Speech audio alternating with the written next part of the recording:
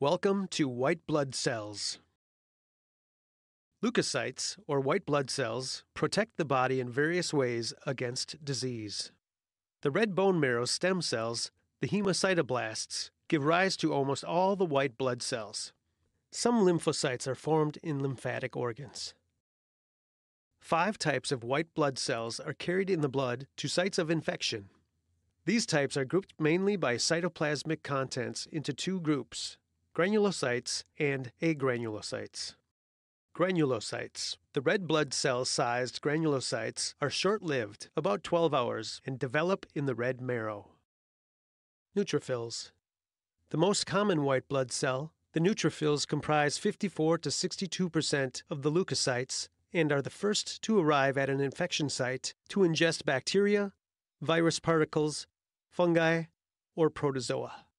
The neutrophil nuclei may have 2 to 5 lobes. The cytoplasmic granules are usually very fine and too faint to observe.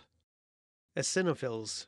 Comprising only about 3% of the leukocytes, the eosinophils have bilobed nuclei and uniform-sized cytoplasmic granules. They moderate allergic reactions and defend against parasitic worm infestations. Basophils. Comprising less than 1% of the circulating white blood cells, the basophils are smaller than other granulocytes. They are easy to identify because of the numerous granules in the cytoplasm. They discharge their granules containing histamine and heparin into damaged tissue spaces to promote inflammation and blood flow to damaged areas. Agranulocytes. The agranulocytes lack granules in their cytoplasm. The 2 types of agranulocytes are monocytes and lymphocytes. Monocytes. Comprising 2 to 8% of circulating white blood cells, monocytes are twice the size of red blood cells. Monocytes have oval or kidney bean-shaped nuclei. They travel in the blood for about a day before exiting. The migrating monocytes are big eaters. They develop into macrophages that phagocytose bacteria and debris in the tissues.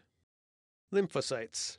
These cells of immunity are only slightly bigger than red blood cells. They are easy to recognize due to the large nucleus that occupies most of the cell. These cells may live for years and comprise 25 to 33% of the white blood cell population. T cells may directly attack foreign and tumor cells. B cells produce antibodies to attack foreign cells or proteins. NK, or natural killer cells, are important in cancer prevention. In order for leukocytes to perform phagocytosis, they must be able to leave the circulation system. They move like amoebas in a process of cytoplasmic streaming called diapedesis.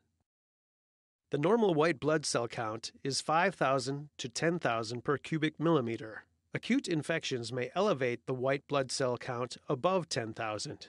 This is called leukocytosis.